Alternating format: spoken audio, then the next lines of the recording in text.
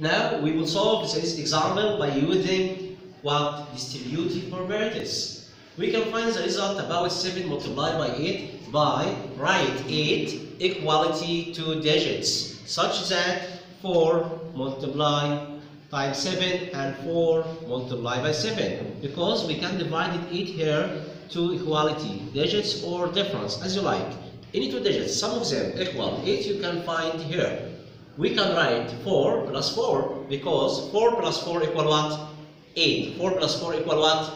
8. Okay, and 4 times 7. We must write 4 here and write 4 here. 4 times 7 equal what?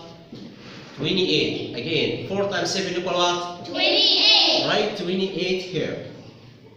And again, 7 times 4, it's equal 4 times 7. Okay, and 4 times 7 equal what? 28. We can write here 28.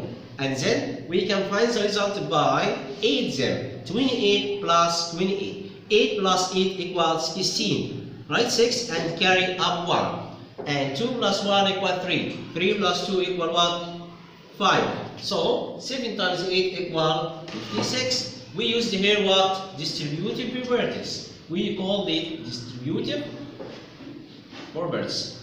Okay, understood? Okay, thank you.